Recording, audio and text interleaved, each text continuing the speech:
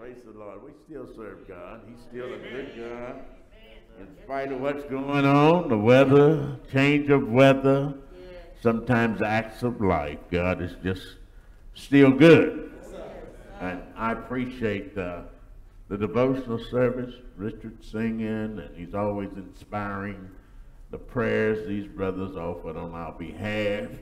We none know if they've done with a true heart. God gets the glory. Amen. We're thankful for that. Amen. I was beating Brother Denson on the golf course yesterday.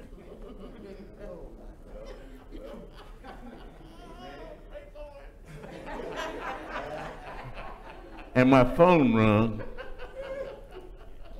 and I had to stop to answer the phone, and the score changed.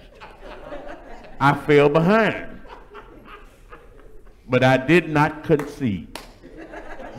Lord have mercy. I hear you. I hear you. I hear you. I get Brother Peterson was making us aware that he had to get on the road and things are safe. So we pray and want to pray for him. He's going to be out today. Pray that he'll be able to get back in tomorrow or late this evening, whatever his situation is. We don't know the circumstances, but we just ask you for your prayers as he traveled. You know, when I was a young guy, I could do that. But if I couldn't have went on a moment's notice nowhere. I can't drive across town on a moment's notice.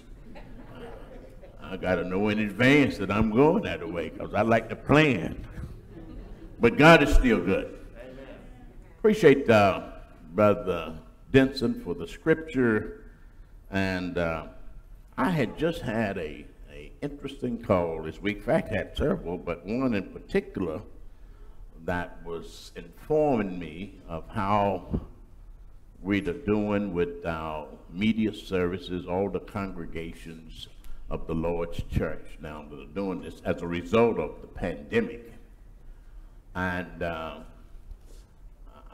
kind of hate when people call and ask me my opinion, because my opinion is just that, it's my opinion. And I don't try to influence folk with their opinion. But he said, what do you think that we're doing with the traditional messages that the church usually gets? And I said, well, you have to look at two things. The church is still the church, regardless whether we're in a pandemic or not. Amen. And Jesus is still Jesus.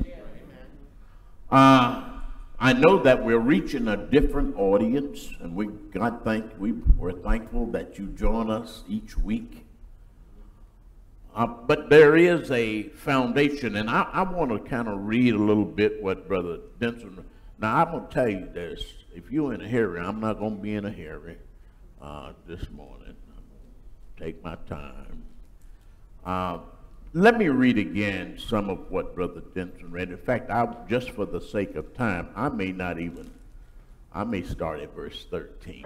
Because here's something that's interesting. And I do have a title of a lesson, and I know you say, but now he's just going to knock around. Well, I am going to knock around. You didn't tell the tale. I am.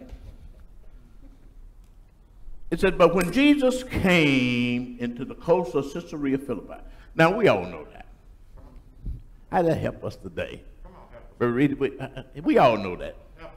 He said, when he came to the coast of Caesarea Philippi, he asked his disciples, saying, whom do men say that I, the Son of Man, am? That is a great question. The answer should be developed, but we're not going to do that this morning. And they said, some say thou art John the Baptist, some Elias, others Jeremiah, or other are one of the prophets. But he said unto them, but whom say ye that I am? Now, for the sake of time, let me jump down to 18. I want to read 18, and I want to read verse 24, and then I'll give you where I'm going to try to go. 18 he says, and I say unto thee, thou art Peter, and upon this rock I'll build my church, and the gates of hell should not prevail against it. Verse 24 he says, and then Jesus said unto the disciples, if any man will come after me, let him deny himself, take up his cross, and follow me. Now, what that text, if you have time tonight, if you go home and read that whole text, Brother Campbell, the 16th chapter of Matthew, what that does is it lays out a foundation for salvation. But what the subtext should be is that even though it lays out a foundation for salvation, the subtext should be that it's free, but it's not cheap. Come on now. See, salvation is free, Brother Denson, but it's not cheap. Come on, sir. Come on. God's Son gave his life. Yes, he gave his life. He shedded his blood. But there is some things that are incumbent of us to be able to obtain salvation. In 24, Jesus said, you got to deny yourself,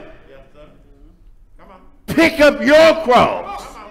Because he didn't tell you, share yours with me. Come on now. Yes, sir. Tell it. That's what a lot of folks want to do. I don't, no. This part, God wants me to do on my own. Yes.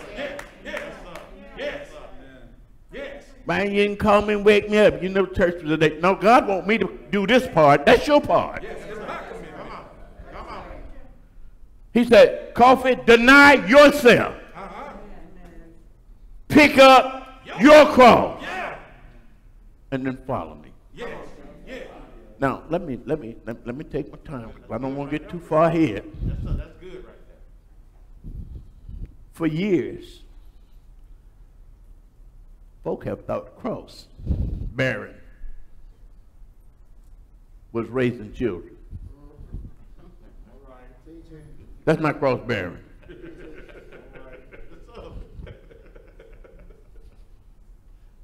It's a test. Yes, sir. But it's not a cross. Sometimes cross bearing was being married.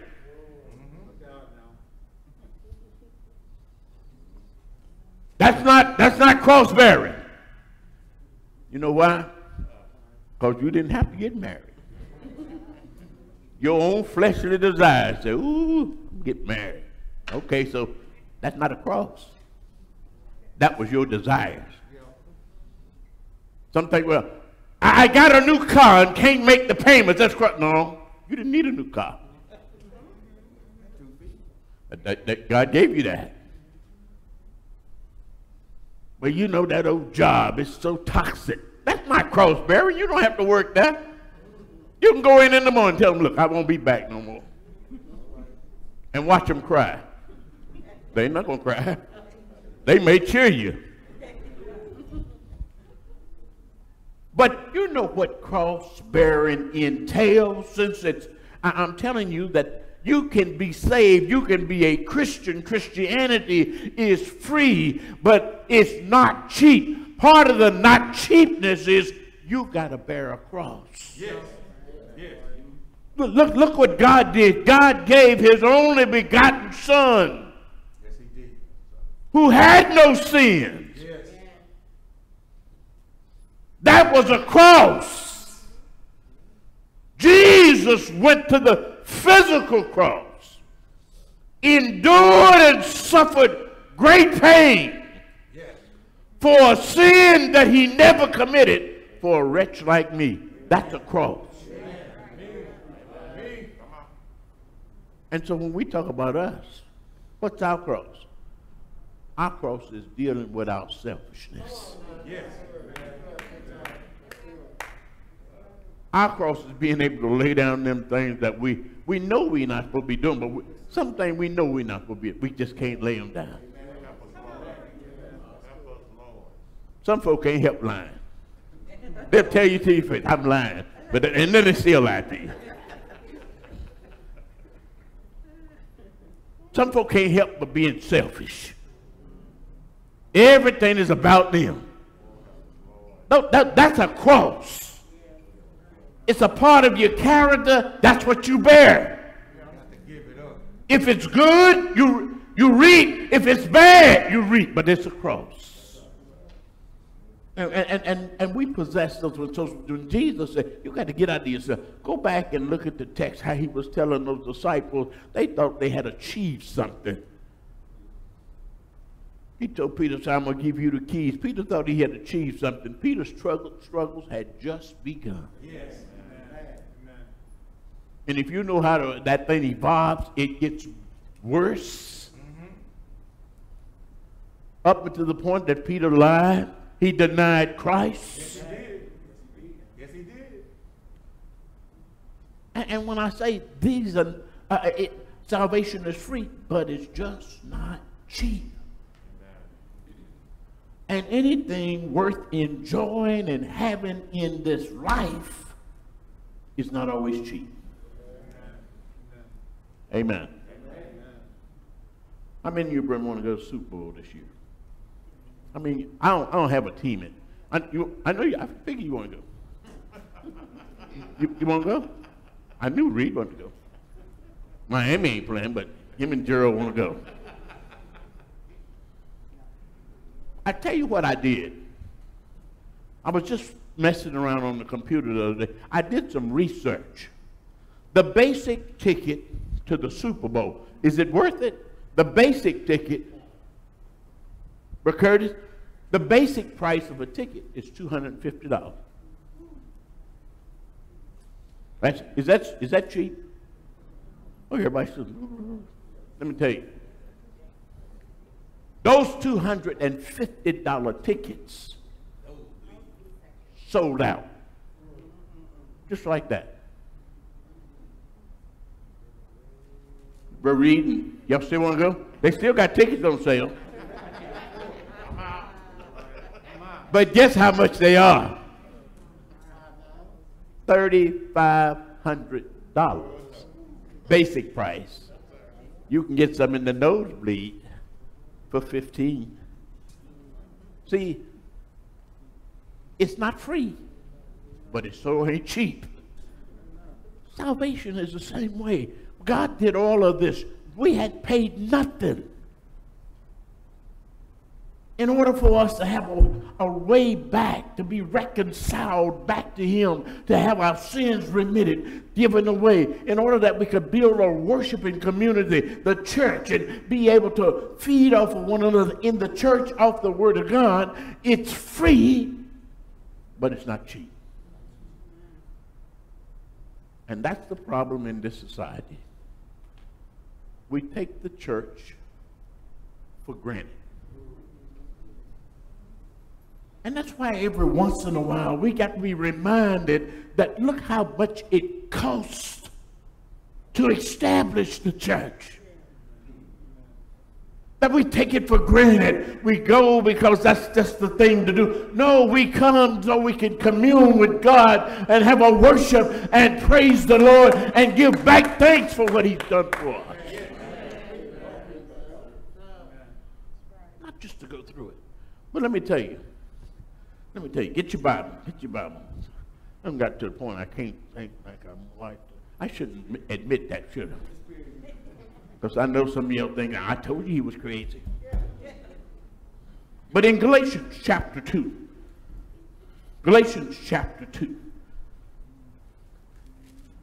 Paul puts this in context, what I'm trying to tell you about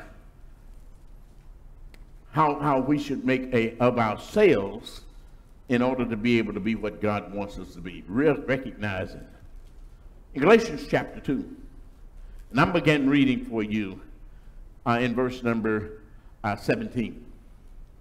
Watch the language here. Paul says, but if while we seek to be justified, you underline? But if while we seek to be justified by Christ, we ourselves are found sinners, is therefore Christ the minister of sin? That's an easy answer. Or is it? He said, for if we build again,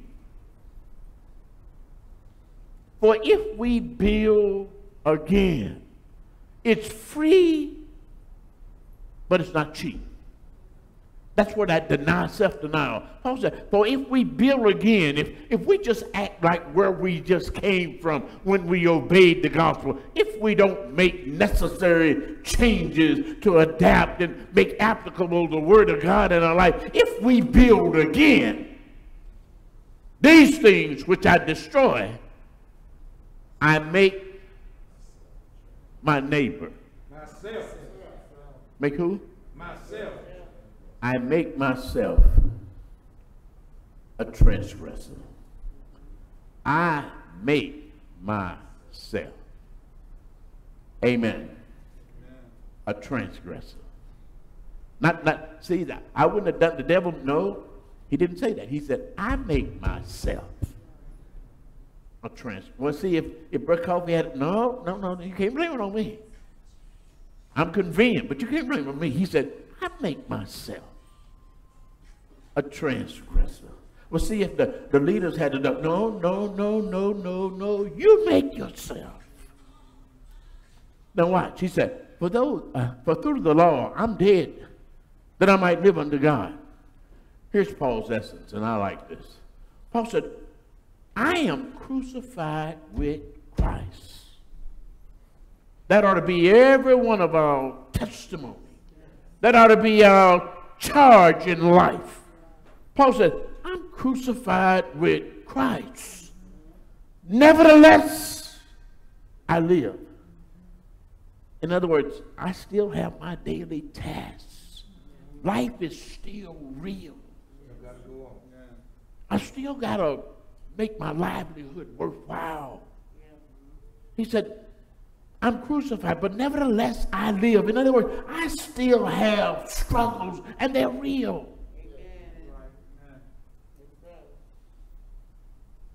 He said, but Christ liveth in me. That's the difference. When you talk about bearing a cross, that's the difference. Because there's some crosses you can't bear by yourself. But Christ lives in me. That makes the difference. That makes the cross a little better to bear. When you trust in Christ. Paul still had, he still had some issues. Before Paul was, he was leading folks, insurrections, killing up people, putting Christians in jail, holding their coats while they stoned folk, bragging about it. I told y'all, better get it right. But Paul still had some issues. Every one of us, it's a daily struggle. Yes, sir. Dealing with your cross. Not a part-time basis. I got it all together. No. You don't have it together. But Paul says, I'm crucified with Christ. Nevertheless, I live. He said, yet not I, but Christ liveth in me. And the life that I now live in the flesh. See, because some of us, we want to get in the church and think we're already celestial about it. No. You're still in the flesh. Tell it now. It's real. You're still in the flesh. And even at your best, that's why some folks still get angry.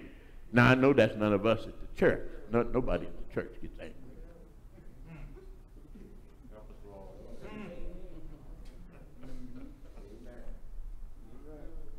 And the reason these things happen because we're still in the flesh. See, it's free, but it's not cheap. You got to give up some things. You got to add some things. Now, I want to tell you, the things that you give up, if you don't add what's right, they regrow. You see what Paul said? If I build again. In other words, whatever you give up, you know that that's honing you, that's shaping you to be what God wants. When you give it up, you got to add something in its place. If you don't add nothing, it just comes back.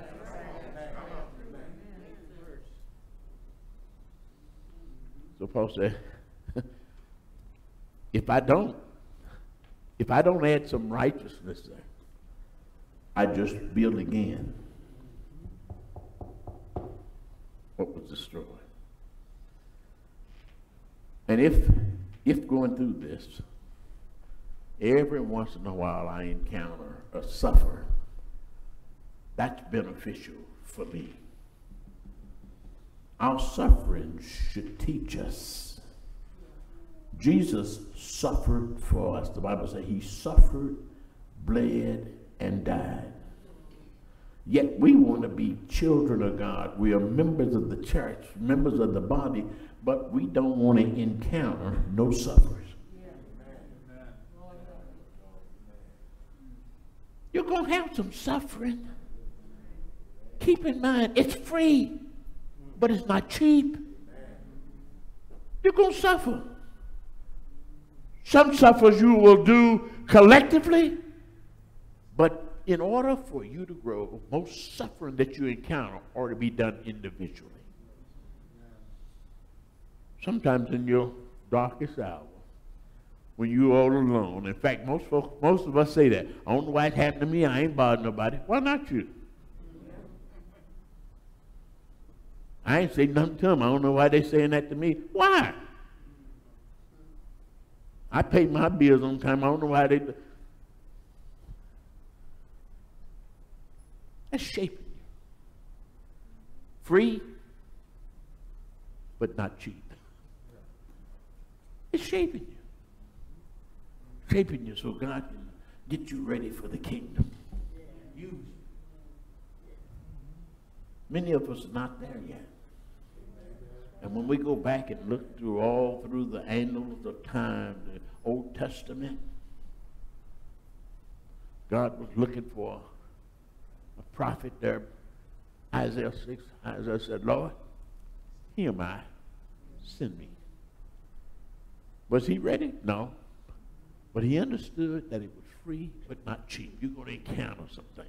And those things in life will shape you. They shape you. They help you to be what you should be. Let me go. I don't want to get too bored down. But information. Many of us, many Christians think that, that I'm in the church now and everything should be subjective to, I shouldn't be subjected to certain things. There are those certain things. But I want you to look closely at this text in Matthew, and then let me give you a couple of points out of it and I'll be through.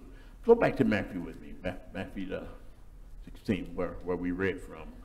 And let me just point out something quickly here for the purpose of understanding the text, and then I'm going to turn it over to you. God is so good. Amen.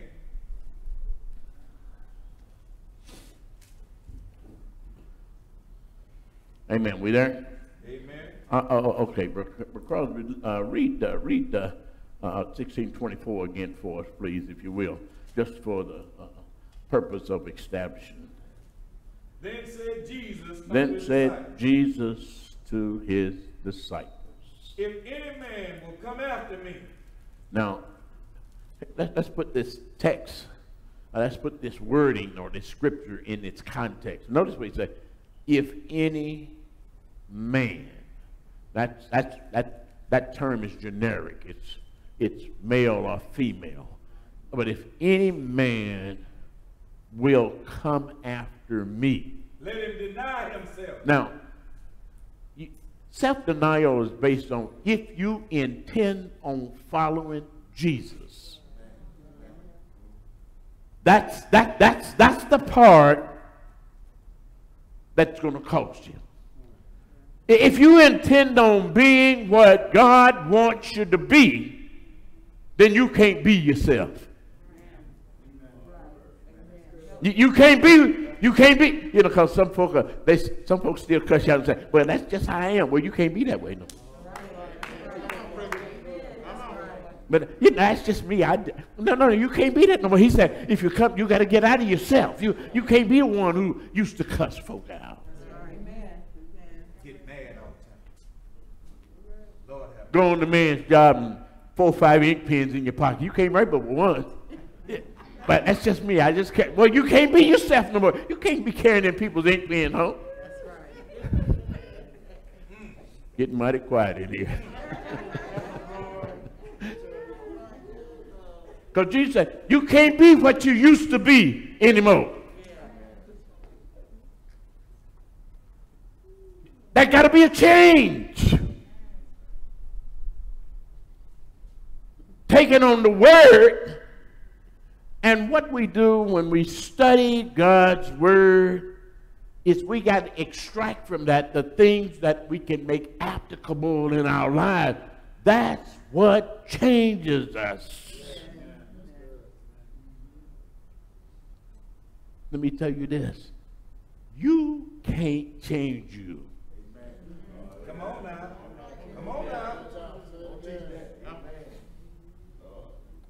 Part of the problem, and that's what you've been doing, figuring on, I'll change that. How many times have we said that? Oh, I'm going to be different next week. No, you ain't. Sounds good. You're going to be the same person. Child, I don't do that no more. Yes, you do. Just not as often. And Jesus is, you got to, that's a part of the exclusive club of cross-bearing. Being able to get you out of the way. Because here's the first thing. All of us have our tolerance level. Amen. You already know how much you're going to tolerate.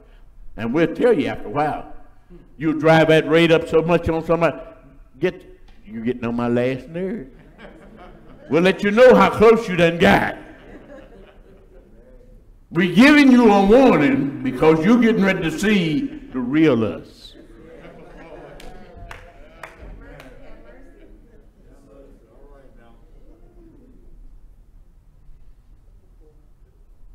But that's not self-denial.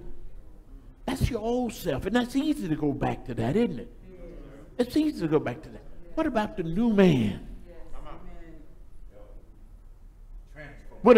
Yeah, he's been transformed. He has a different character. His stature gets. Now, let me tell you something and be real with you. You just don't achieve that overnight. How many times have I'm not saying you. How many times have I said, I'm going to be different tomorrow? And I will be different tomorrow if I encounter different challenges. But if I encounter the same challenges, I ain't going to respond different. Now, I know that don't happen to y'all, but it does. I'm being real with you. It does happen to me. But Crosby, just me and you talking. I don't want my wife to get it. On an average, I'll go down to Hardest and get biscuit and gravy twice a week. She in here. On an average, twice a week. Most of the time, she take care of me. She does too good a job taking care of me. So when I go down there, there's always somebody asking for something. Hey, you got $1? I'll just give me $1. I'm hungry. Can you give me $1? No. If you're hungry, since I'm going to order, I'll order for you. No, don't do that. Well, you ain't hungry.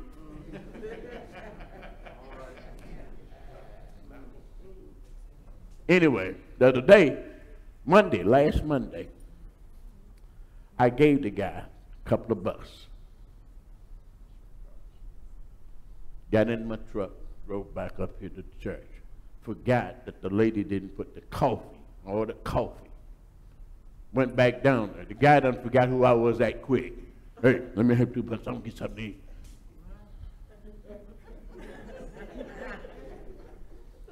Now, I reacted the first time like I told myself I wanted to. Be better. I'm going to be different. But when I get back the second time and he done forgot who I was and gave me the same lie, I didn't behave the same way. It's time.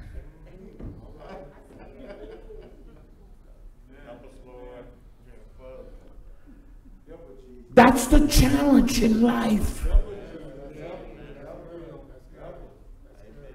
To move from one place to another. Not just move there when the challenge is not, but to move when you know the challenge is going to be the same. Yes, sir. Three reasons why we counter that. Let me give you these to you. Make it plain, preacher. Make it plain. Three reasons. They're real simple. 3 distinct elements that keep us from moving. You ready for them? Yes, sir. Me, myself, and I. That's good enough. That's clear.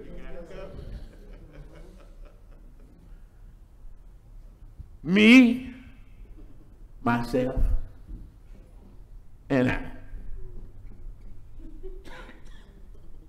Nobody else. And so what we do when we bring that back, that elevates the cost of carrying or bearing our cross. Doesn't it make it a little tougher? Makes it a little bit more tougher. Finish out this text in Matthew. I'm at 26. And take up his cross. He says, and take up his cross. And follow me. Follow me. For whosoever will save his life. I like this. I like this. I like this. I like this. This sounds contradictory, doesn't it? He says, for whosoever shall save his life shall lose his and whosoever life. will lose This his sounds, hold on, let's deal with this. Okay. Now, whosoever shall save his life shall lose it. Okay. Let me tell you, all that centers around in, when Jesus said you got to deny yourself, all that centers around, that text centers around denial. If you do not encounter or do not make any effort based on God's word to deny self, you're going to lose your life. That's what that is. Jesus alone has the power to save. It was in his intent. God sent him from the close to glory to this old dusty earth, and he said, I come that you might have life and have it more abundantly. If you refuse, blatantly refuse, you're going to lose your life. That's all that's about.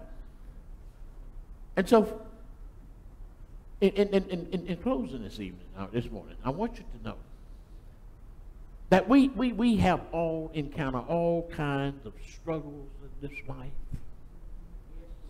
I made the analogy about the tickets, going to the game, but nothing in this life that you consider free is cheap. One way or the other, you're going to pay for it. One other story, and I'll tell you this. My wife, I'm not going to be able to ride in the car with her when we go home. We were sitting watching TV, me and her. That's what we do. That's what we do. And we've been talking. We're going to get rid of cable. You know, cable is high. Amen, brother. Amen, brother. Amen. Amen.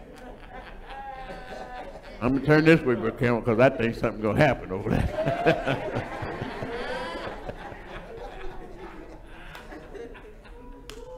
Well, let me tell you this, Brother Cameron. I guess it's HTV or whatever. My wife enjoys it. I just sit there with her. But they have this little thing that you can order.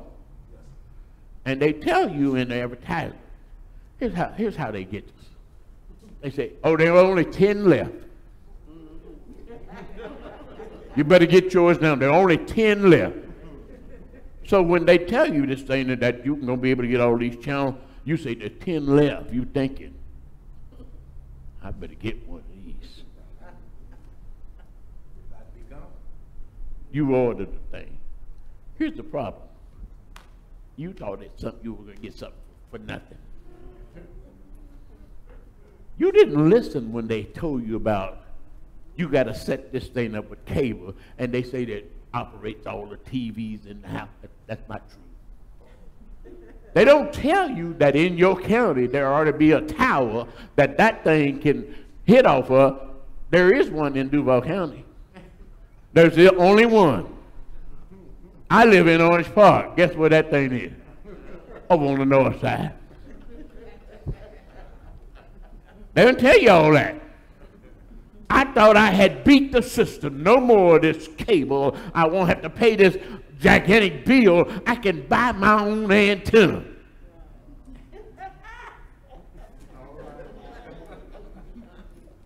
I get it. I get the thing. Excited when I got it. Cut it open, told Doc, we're going to get this thing. I said, I better read this thing first.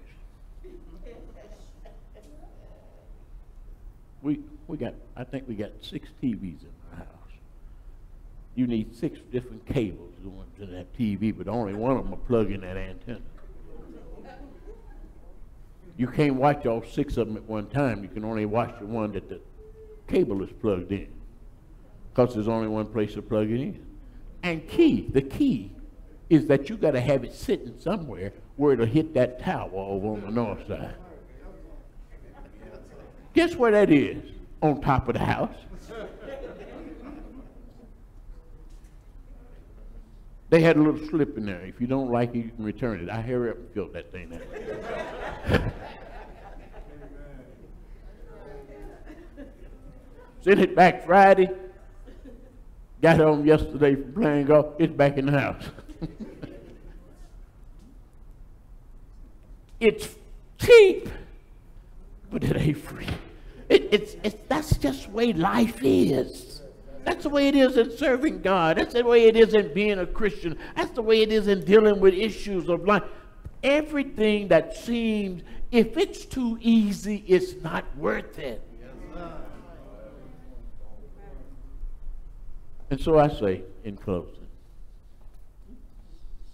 if you're here, you're viewing us this morning, Christianity is free. God has paid that price. Jesus paid it with his blood. He established a way for people like us to be reconciled. Amen. The Bible says, the Lord say, it's not his will that any of us should perish, but that we all should come to repentance. He wants to save you today. All of us here that are in the body already, what we need to do is sure that up. Let's not take that for granted, because time is winding up. Yes, sir. Yes, sir. And in order for us to be able to be assured that we have made our plans to go live with Jesus, we have to make our peace calling and election sure. Yes. Those of you that are that's not members of the body of Christ, some folks say, well, you shouldn't say that, bro. But what else can I tell them? Jesus said we should know the truth. The truth is what sets us free. Yes. You got to hear God's word. Believe it. Repent of your sins. Confess Jesus. And be willing to be buried with him in baptism. Amen. Baptism is what puts you in Christ. In Galatians chapter 3, 26 and 27, Paul said, for we all, the children of God by faith, many of you have been baptized into Christ, have put him on. And those of us that are in Christ, let me tell you something. At our best, we're going to fall. Amen. It's just our nature. Amen. Amen.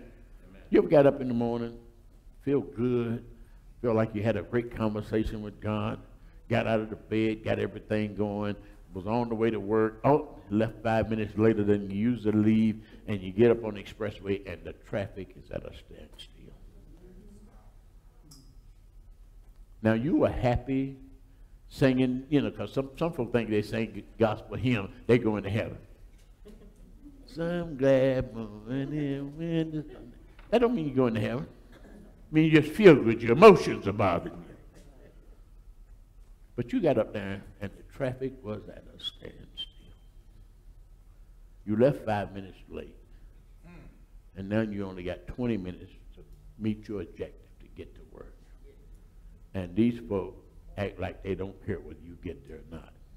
Not that they're not trying, but you're selfish now. I don't know why they won't speed up. They can't speed up, ain't nowhere to go. You agitated. And that spirit that you had when you got out of bed, now it's slowly evaporating. You're not singing some glad morning no more.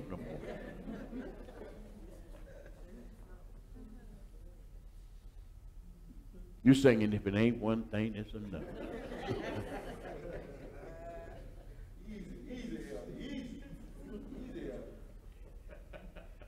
You're getting totally frustrated.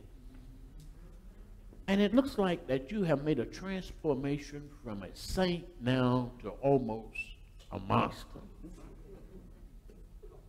You start beating on the steering wheel, blowing the horn. Can't nobody move, but you blowing the horn. No telling what else you do. And I say that because those things are real in life. You could encounter that in the morning. You could encounter that this evening. But our obligation, and folks don't like to say, oh, it's not a, yes it is. Our obligation is to stand up to Satan and live for Christ. It's free, but it ain't cheap. And if you're here this morning, you recognize that Satan has been busy. And even if you're on our cast this morning, you can inbox us and let us pray with you, pray for you. Take advantage of this time. Our lives are winding up. Time is winding up. We don't have as long as we did yesterday. And the whole time that we've been in this work, we've been working for a degree. Yes. So let's shore up our relationship. And you can do that this morning.